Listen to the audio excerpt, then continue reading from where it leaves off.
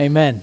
So good to see you today. My name is Casey, if we haven't met. And for those of you that were here last week, I just want to settle something right off the top. See, David preached last week, and as he was teaching, he said that, yes, I was in Detroit picking up a table, and he told you to ask me about that table. So here it is.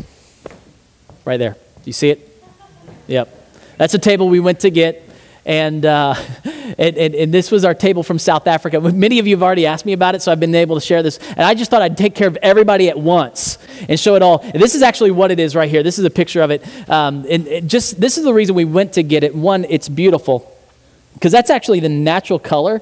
It's not. It's an African blackwood, and I'm not going to sell you on my table, but it's a beautiful, unstained wood. And this is why that table is so important to us. Why is because we went over to South Africa, many of you know, to be missionary church planters. We started a church in Port Elizabeth, South Africa. And many of the people that began following Jesus ate a meal with us around that table.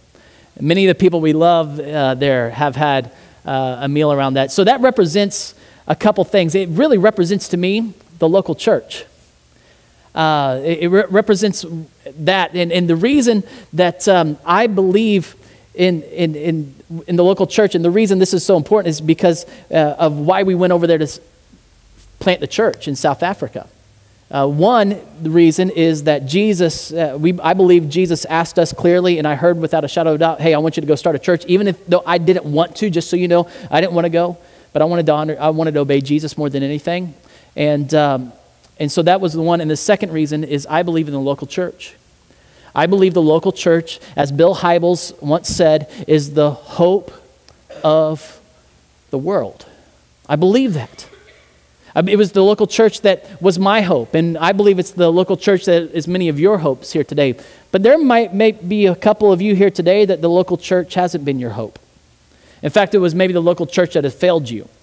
Or maybe it was the local church that hurt you. When I say failed you or hurt you, it's not necessarily the church itself as we have in America defined it. Because in America, we've kind of defined the local church as a structure and a location. Like the building is the church. Like when we drive by, we say, hey, there's a church that we go to. Or what church do you go to? Oh, it's over there. But I think we've got a misunderstanding of what church is. And see, I believe the local church is the hope of the world. And it's not the church as in a location. It's something else. And we're going to explore that today. But maybe you're here today and it wasn't the local, it was the church that you say hurt you. And when you say it's the church that hurt you or destroyed your hope or tainted your view of God, it's not that the building itself or the location, it was the people that did it. Maybe you got hurt in church by somebody hurting you and somebody and that drove you away, or maybe somebody said something in church and that kind of distorted your view of God and you said, I'd never go to church again. And if you're here today, I want to tell you thank you. Thank you for coming.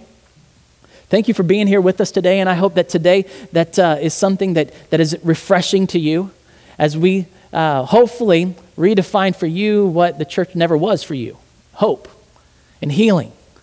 And the reason it is. And so in this, I believe that every church has to wrestle with two foundational questions. Every church, every expression of the local church needs to answer two questions, and to give them to you, I'm going to put them in a statement in a way. So write this in your notes. See, knowing what the church is and who the church is for will determine the answer to what does the church do. And maybe that's been your question. Maybe you've asked, hey, what is it that the church does? Is this what the church does? We gather together and we sing songs and you listen to a lecture. Hopefully you don't feel like this is a lecture. Hopefully it's a little more entertaining, and at least if you leave going, that wasn't that bad. See, is that what church is? And is that what the church does? Is this what it's all about? See, but in order to ask that question, does the church do? We've got to wrestle down two questions. What is the church? And who is the church for? And to answer this, I believe, first of all, we ask the question, so what is the church? And in order to answer that, we got to go to Scripture. If we are biblically founded and if we want to know what it is, we got to look at Scripture first to identify what the church is. And what was the church? Well, in order to find the first mention of church, we go to Matthew chapter 16, where Jesus is with his disciples and he asks a very bold question that I I don't recommend you ask your best friends or your people in your school or even your family this question. But he asked a question, so who do people say that I am? Could you imagine asking that to your best friend? No, so what's the community say about me? You might not get what you want to hear. So Jesus asked this of his closest disciples, hey, who do people say that I am? And the disciples say, well, there's some rumors going around that you're kind of like John the Baptist, even though he's dead, he came back to life, okay? Others say that you're a great teacher. Some say you're a prophet. Some say you're another prophet that has died, but you came back to life. Isn't that crazy, Jesus? That's who they say you are. And Jesus turns the question to them. A question I believe he wants all of us to see and understand and wrestle with. Who do you say that I am? And that's what he says here. He goes, what about you? Read this along with me in Matthew chapter 16. But what about you, he asks. Who do you say I am? And Simon Peter, one of my favorite people in the New Testament, other than Jesus, he answers.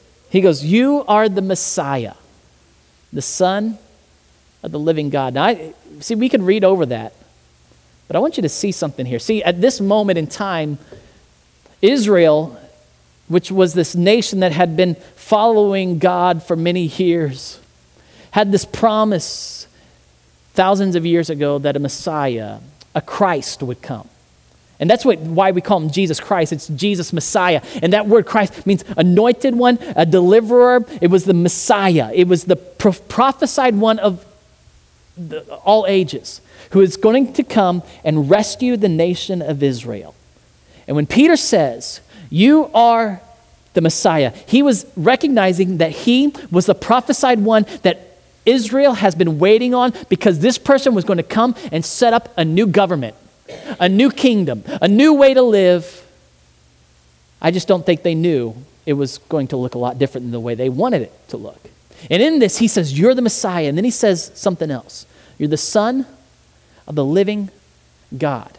And in this time and age where Augustus had just declared himself as a God and the Son of God, that rose up in a public arena that you and I don't get by reading Scripture. We have to know church history for this.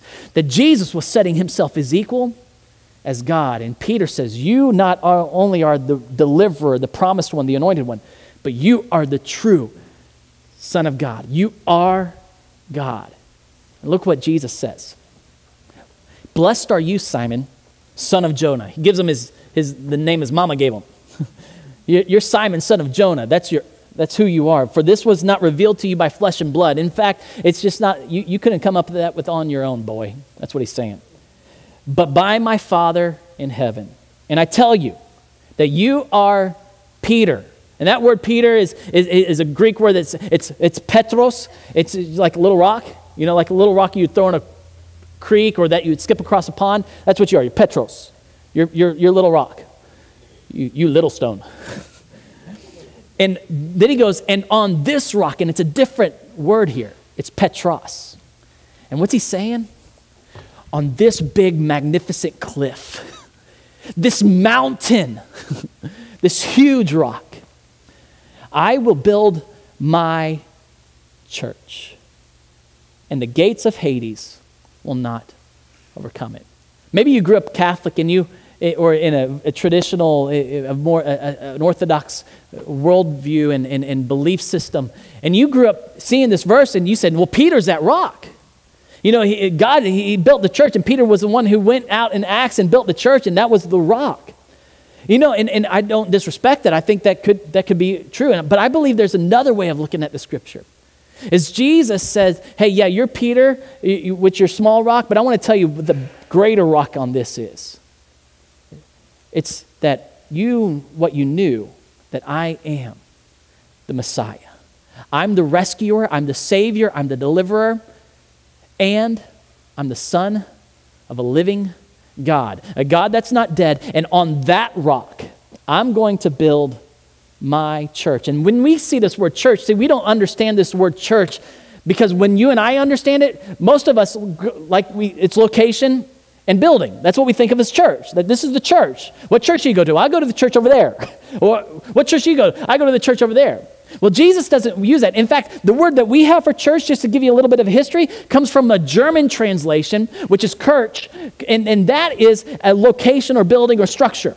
And we got a poor translation. I'll just be honest that when they translated the Bible into English, they used this German word and used that. And it's a poor translation because we put a location with it. And Jesus said, no, it's an ecclesia. And an ecclesia is a gathering. And what's Jesus say? I'm going to build a gathering of people. I'm going to build a movement of people that are going to gather together on my mission to bring my kingdom. And that's what I want you to write in. See, the church is a gathering of people for Jesus to bring his kingdom. So who is the church for? What is the church? Well, the church is a gathering. And who is the church for? Is it just for the insider? Is it just for us that are in the church? Is it like this inside club that we come and we do everything for us and we exclude everybody else? Well, if you look at the life of Jesus, Jesus spent a lot of time with the people that were far from God. He spent a lot of the time with the people who are totally unlike him, not like the people on the inside. He spent a lot of time with that. And I think the answer to that question is no, the church is not just for the insider. So then is the church for the outsider? Is the church then for the outsider? I love what William Temple said. William Temple said this about the church. He said, the church is the only organization that does not exist for itself, but those who live outside of it. So is the church then, are the empty seats here reserved only for those? Is this a place? Is this a gathering? Are we a people that only exist for those outside the church that are not here yet, that are far from God? And I believe if you looked at the life of Jesus, even though he spent a lot of time with them, and he spent time with them, he also spent a lot of time with his disciples. He spent a lot of time meeting with them, teaching them, sharing meals together with them. And so it's not just only for the outsider, it's not just for the insider. Then who's the church for? Is it for insiders and outsiders? No. The church is for Jesus. See, Jesus said, I will build my church. And I think this is what happens over time, is we come to church thinking, no, this is my church. This is my church. My kids will walk in the hall, and I've got them saying, hey guys, whose church is this? Is it Daddy's church? No. Is it Westside Family's church? No. Whose church is this? Dad, this is Jesus' church. That's what this is. That's what the church says. He said, I'm going to build my church, and that church, the church that is my church, not your church, my church, hell itself can't stop it. So what are we doing? We are a church who is gathered on Jesus' mission to expand his kingdom, to build his kingdom. Now, his kingdom is a word that we don't really get in today's language either. Just like we we don't understand church really because of the mistranslation. This is not a mistranslation. We just don't understand kingdom in today's world because we live in a republic. We don't live in a kingdom. We live in a totally different way of government. And Jesus saying, hey, I'm going to build my ecclesia that's about my kingdom. And my kingdom is about my rule and my reign. And when the Israelites believed that Jesus was going to set up a new government, he was. But it wasn't going to look like the governments of our day and age. See, his kingdom is about people who are far from him, disconnected from God, far from God, turning toward God by trusting in him. It's his kingdom comes when people who are far from God begin to turn toward him and begin to follow him and begin to trust in him. That's when his kingdom comes. See, his kingdom comes through the hearts of the people. Hearts that have been disconnected from him and turning toward him. And that's a serious big idea that we're going to be looking at. See, this is what the church does, is we are a gathering on Jesus' mission to expand his kingdom. By loving Jesus, becoming like Jesus, and sharing Jesus with people who are far from God. We are a gathering on Jesus' mission to expand his kingdom because it's his church. We are his gathering for his purpose. And we're not here for my preference. We're not here for your preference. And this is where the church, I believe, gets really distorted, is when we make church about our preference instead of Jesus' purpose. We want to realize that what the church is a gathering of people, and who the church is for, it's for Jesus. But what does that look like? Well, that looks like his kingdom coming because that was his mission. And his kingdom is all about people who are far from God turning toward God and putting their trust in him. And it's about us becoming more like Jesus and loving Jesus in return and sharing Jesus. It's about you and I allowing his kingdom to come in us so it can come through us. That is what the church is a gathering of people living on Jesus' mission to expand his kingdom. So what is it that we do? Well, every church is unique, and there are many different expressions of church that God has called. And this is what we do is a series that I want to let you in on, what we do as a local church. Because maybe you're here and go, what is it that we do as a local church? What is it that we feel like we are called to do? And this is how I want us to look at this, is we're going to look at 5 directional values that we as a local church have. And this mission, to love Jesus, become like Jesus, and share Jesus. Why? Because we are his gathering on his purpose to expand his kingdom, not ours. And what this does is we're going to look at the first one today, and the first one is glorifying Jesus. That's our first one that we're going to look at, is we are glorifying Jesus. And that word glorify is one that we really don't understand in today's language. I understand it. It's not like you go, hey, we glorify. You're like, what? Glorify really means to put as the most important thing. It's to set it up above everything else. So people see that over everything else. So when your life glorifies Jesus, it's people see Jesus in your life more than they see you. Isn't that amazing? Wouldn't it be amazing having a local gathering where people see Jesus instead of us? Wouldn't it be amazing in our community, in our world, if the church on Jesus' mission, people saw Jesus, that we were the true body of Christ, and they saw Jesus, not us. They saw the character of Jesus living in of us. And that's what glorifying means. It's when people see Jesus and people who are far from God turn toward God and begin loving Jesus, becoming like Jesus, and sharing Jesus. That glorifies him. So our teaching big idea for today is this right here, that we are glorifying Jesus by living on Jesus' mission. And we here at Westside Family Church, we believe that our mission is really what every one of us as a Christ follower is called to love Jesus, become like Jesus, and share Jesus. And when we do that, the kingdom of God, I believe, comes into our lives, and it becomes a part of us and goes through us to the people around us. And that gives glory to Jesus, because we're here for his mission. It's his church, and it's not my church, and it's not your church. It's his. And his church is all about him. It's all about us loving him, becoming like him, and sharing him. But we got to first check our motivation for the first part of this. It's all about our motivation. And our motivation is that in loving him is this right here. Write this in your notes. See, we are loving Jesus because he first loved us. We are loving Jesus because he first loves us. This is how we glorify Jesus and live on mission, is we respond to his love for us because he first loves us. We can only glorify Jesus when we see what Jesus has done for us, when we see his grace that is a product of his love that has been exposed to you and I by him, by God sending Jesus to come to this earth and die for your sins and mine. For everything that we are and we can't be, he lives and he becomes, and he takes on the punishment of all of our sins. And in an act of love, because you can't have love without sacrifice.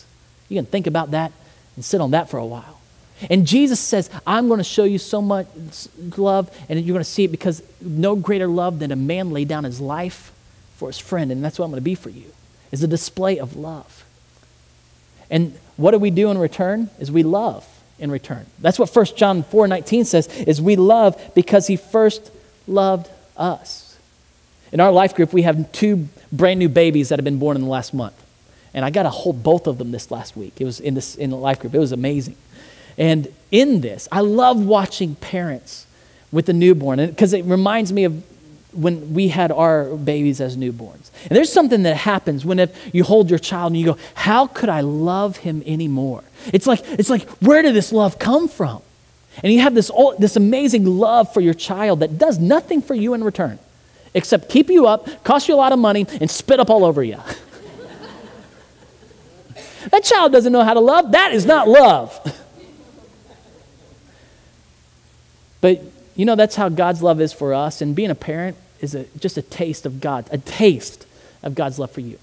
But being a child and having that child doesn't know how to love the parent back. You know what that child's going to learn how to do? It's going to learn how to respond to the love that the parent has for them.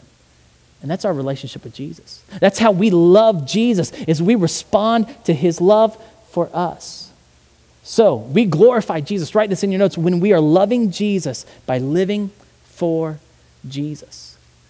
How do we respond to him? We live for him. When we realize how much he loves us, then we turn our life for him and we live for him. And this is how he said, hey, this is the most important way to live. In fact, someone asked him, hey, what's the most important thing to do? What's the most important commandment, Jesus? And Jesus said, this is the most important commandment. Love the Lord your God with all your heart, with all your soul, and with all your mind. Then he says, this is the first and greatest commandment. This is the first and most important thing that you can do, to love God with everything you are. But we can only love him as a response to who he is. So we need to learn to grow in knowing who Jesus is and what Jesus has done for us. And that will grow our love for him, that leads us to love him with all of our life. So we're glorifying Jesus by loving Jesus. And second, we're glorifying Jesus when this right here, write this in, we are becoming like Jesus because his Holy Spirit lives in us. We're becoming like Jesus when his Holy Spirit lives in us. We glorify him when we look more like him. We glorify him when we are gathering together, and together we look more like Jesus. And when our character begins to reflect his character. Now here I just got to let you in on something. This is freeing for some and disheartening for others maybe. You don't have what it takes to be like Jesus in your own. You don't have what it takes. In fact, if you did, you would have already done it. But you've tried, and many of you here, that there might be something that you've tried to stop for a while, or you tried to start for a while, and you just can't do it. Why? Because you, in your own abilities, do not have what it takes to be like Jesus. You don't have what it takes to look like him. But Jesus wants to partner with us. And this is how he does it. This is how God showed his love for us. And this is what 1 John says in that same passage that we read earlier in that same section. He says this right here. This is how God showed his love among us. He sent his one and only Son into the world that we might live through him. This is love, not that we love God, but he loved us and sent his Son as an atoning sacrifice for our sins. Dear friends, since God so loved us, I want you to underline this part. We also ought to love one another. Since God so loved you, you know what you need to do? Love each other. That's what he's saying. It's simple. God showed his love for you, show your love for each other. Then he goes on to say, dear friends, okay, no one has ever seen God, but if we love one another, God lives in us and his love is made complete in us. Just pause real quick. So first, how do we glorify Jesus? Well, first we glorify Jesus by loving Jesus as a response to his love for us. And that response is we live for him. And the second way we glorify Jesus is we love each other. We love each other. This is how we glorify him. We love the people around us. We love the people on the inside. Because I believe when people see the way you're loving each other, they want to be a part of that. It's like the kids playing on the playground and kids on the outside of the fence come up and go, man, I want to be a part of that. They don't want to be a part of it if they're not getting along. But when the world around us sees us loving each other, they're going to come to the fence of the church, this gathering, and say, oh, I long for that.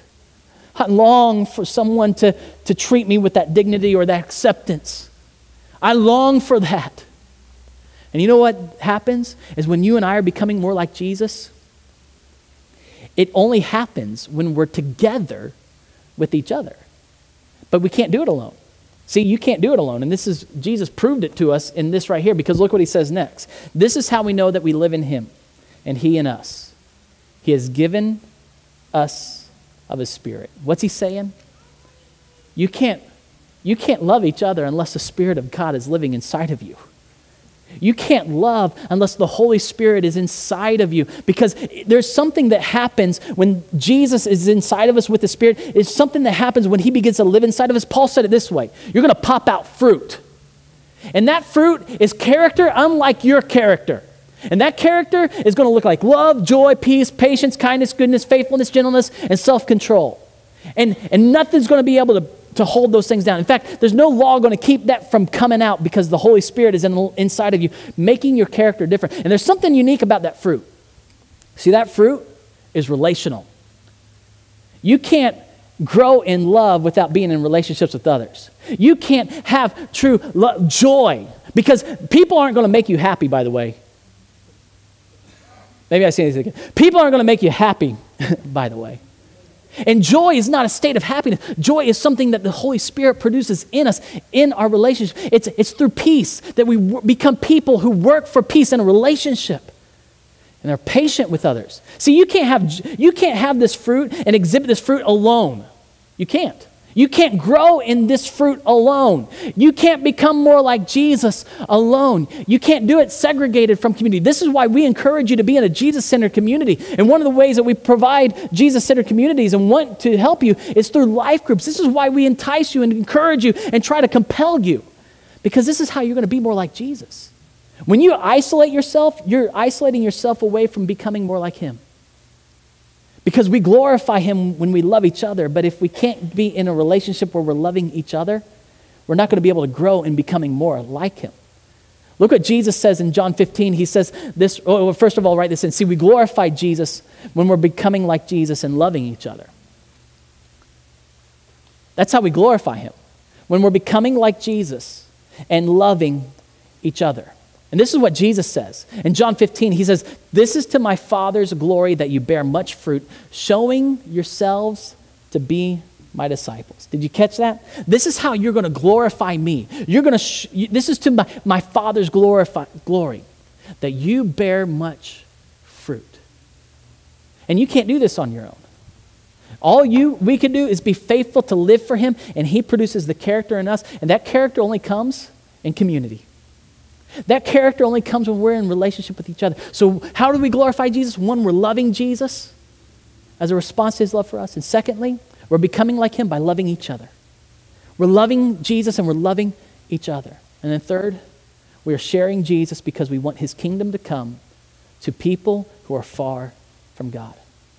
This is what we do.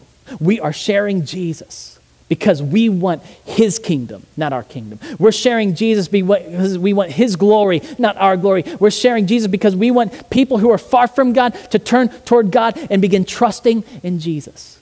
Trusting in him as the one who could live the perfect life that we could never live. Trusting in him that he could pay the penalty for sin that we could never pay by dying for us. And trusting in him that because he's alive again today, that he invites them and you and I into new life. And all we have to do is simply say, Jesus, I trust you and I want to follow you. I trust you and I want to follow you. And when he does that, he puts a spirit inside of us. And we then have the power now to love him, become like him, and love each other and share Jesus now. And when we share Jesus, we're joining Jesus on his mission to love the world. That's his mission. Jesus said in Luke chapter 19, he said, the Son of Man, me, and this is a title he gives himself that really puts him equal with God. He says, the Son of Man came to seek and to save the lost. Now, maybe you hear that term and there's a little, I don't like that word lost. See, I don't like that word lost. I'm a guy, I get it. I was lost at Silver Dollar City a while back with my family. And when you have to go to the bathroom and you got to get to a ride that your kids really want to get to and you're not there in time, you might as well just admit you're lost. You know what lost means? I just don't know how to get where I'm going. I just don't know how to get where I'm going. And there are many people, maybe you're here today and you could say, I'm far from God and I don't know really how to get to God. I'm disconnected and I feel like I'm far from him and I want to come back to him.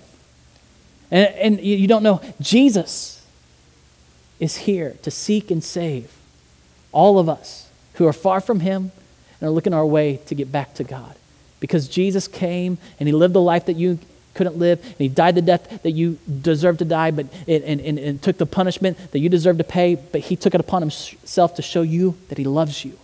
And all he wants from you, to be reconnected to God, to get out of the lost categories, to find, like I found the undertaker, and I'm not saying Jesus is an undertaker, but the undertaker at Silver Dollar City, I said, hey, can you help me find my way back to this place right here?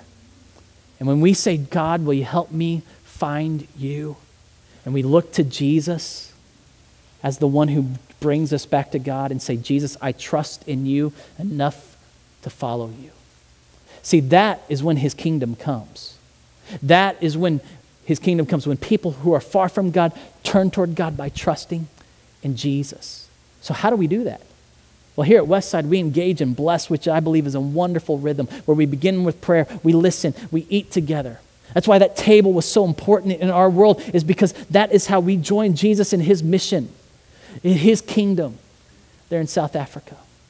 And when we find an opportunity to serve the people so we can share the story. See, it's through serving people. What Jesus did for us, he came to serve us, that we have the opportunity to share the good news. Write this in your notes. See, we glorify Jesus when we share Jesus by doing good deeds to love the world. See, I believe we do good deeds to build goodwill so we can share good news. And more specifically, we can be good news. This is what Jesus said about the church. He said, you are the light of the world. A town built on a hill cannot be hidden. Remember that little song? This little light of mine. He goes, neither do people light a lamp and put it under a bowl. Instead, they put it on its stand and it gives light to everyone in the house. In the same way, let your light shine. In the same way, let your light shine. In the same way, let your light shine before others, that they may see your good deeds. They may see the good that you do and not glorify you. They see the good you do and glorify your Father in heaven. See, a lot of times I think we do good so we can look good.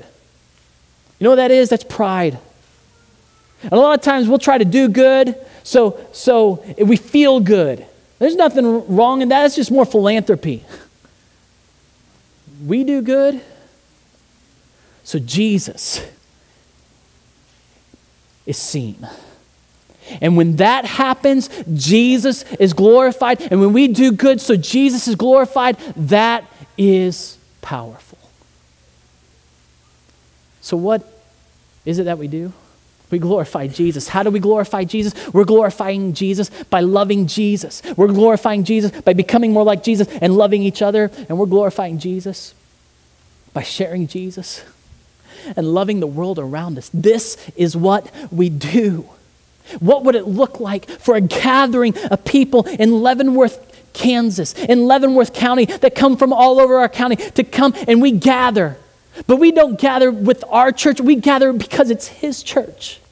And we gather because of what he's done for us. And it compels us that we've got to love each other. And we've got to see each other, and we see each other the way Jesus sees each other. And there's a care and a love for each other, and we got to express that love for each other. And we see not just the way that we love Jesus by living for him and loving each other, but we see the world where we live, where we work, where we play. And we are so compelled that we want to gather together, to be sent together, to love them, to love the world. See, we believe as a church, and this is the first time we're saying that we've been praying about this, that we want to have an impact. What's our impact in the future? Not that it's about us and our glory, and it's not about us and what Westside, but it's about his kingdom. How do we expand his kingdom where it's about people far from God, turning toward God and loving Jesus, becoming like Jesus and sharing Jesus? What would that look like? And we've been praying, and we believe truly that in the next 10 years, we can influence over 10,000 people living on mission. Why? Because it's about his kingdom. It's about his church. And I want to be a gathering that nothing is too impossible, and far more, immeasurably more than I could ever ask or think or imagine God could do through a people who are gathered together on his mission. Now, does that mean 10,000 people here? No, don't get scared. But I believe we could influence the world. I believe you could be in a gathering that influences the world, not for your kingdom and to feel good and to look good, but that Jesus is seen all over the world. And we've been praying, God, what would it look like to see the world and begin to make an impact in the world. We believe that we could plant 2 churches in the next 3 years internationally. What would that look like? We're praying, God, we believe this, we see it, but we want it for your kingdom and your purpose. We believe that we're in a situation, and many of you here are here because you're in the military, and you're here for a year, and you feel like you don't want to leave, and I get it, or you may want to leave, I understand that maybe too, but here's the thing, is you might be leaving, and you're just leaving. See, I don't want you to leave, I want you to be sent. Because you're not leaving. God is positioning you in a slingshot to where you're going to go all over this world. And you may be here for 3 years. You may be here for 2 years. You may be here for 1 year. But what would it look like for you to say, you know what, when I leave this place, I'm not leaving, I'm being sent. And what would it look like to see 50 military families in the next 3 years say, I want to be commissioned on mission so that wherever I go, me and my family, we're loving Jesus, we're becoming like Jesus, we're sharing Jesus. Why? Because it's about his kingdom. It's about his church. And I'm on that mission. What would it look like for us to be a community that's just not reaching globally, but we're also reaching locally? And what would it look like for us to be a church who gets healthy and we love each other? And that means that we're in community with each other. And this goes viral. That we love each other, and we see that we have to live in community. See, I believe in the next 3 years that we need 100 life groups. 100 life groups. Why? Because we want to reach 150 new families. And those 150 new families, they need places that they can become like Jesus. They can grow in their relationship with Jesus by growing in the relationship with each other. And that might mean that some of you here need to be a life group leader. Maybe God's been stirring your heart. Now's the time to step in. Because we need to create environments where people can connect in community, because it's in community that we become more like Jesus. What would it look like for us to be a community that's growing in our relationship and loving each other the way that Jesus wants us to? And what would it look like to take that impact and see that impact the world around us and our life groups and without it being a church sanctioned event, they begin to look at the people with where they live, work, or play, and they begin to say, hey, who are the people around us that are far from God that Jesus might be working in, and how can we bless them? How can we engage them? How can we serve them? How can we do good deeds to build the goodwill? Not that we look good or feel good, but that Jesus is glorified. What would that look like? And what would come about of that? What would it look like if Westside Family Church in the next 3 years, we planted another campus that reaches an area of our town where people won't be able to drive to a location, because it's not about location, it's about a gather. What if we begin to multiply our gathering?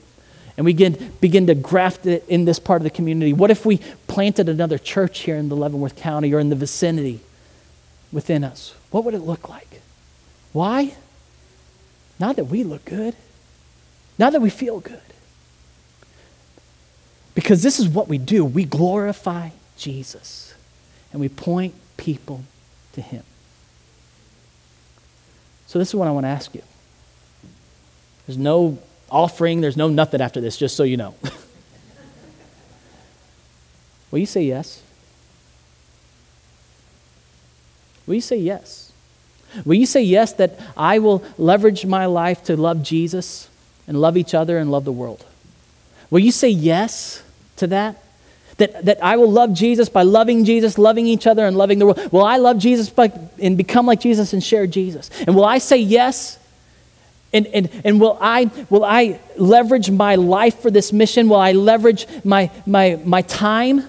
Will I give my time to do this? Will I give up some time to be with the community? Will I give up time to serve? Will I give up time to serve in a children's ministry so the kids can find Jesus? Will I give up time to serve in my community? Will I give up some money? Will I give up some resources? Because I want his mission. It's his kingdom. It's his purpose more than my preference. And will I give my life? Because Jesus said, whoever seeks to find my life will lose it for my sake, and whoever loses their life for me will find life. Will you say yes to that? Because this is what we do. We glorify Jesus. And we're a church that is a gathering on Jesus' mission to expand his kingdom by loving Jesus, becoming like Jesus, and sharing Jesus. And when you and I are doing that, we are glorifying Jesus. This is what we do. Let me pray for us. Jesus, thank you. Pray that you give us all the wisdom and the courage that we need to say yes to loving you, becoming like you, and loving each other, and loving the world, which is sharing you with the world around us. God, I pray that as we do this, Jesus, you're glorified, that you're lifted high, and people who are far from you will turn to you, and those of us in here will become more like you, and that'll glorify you, and we'll understand your love for us in a brand new way, that it leads us to live our life for you. In your name, Jesus, amen. God bless you, Westside. We'll see you next Sunday.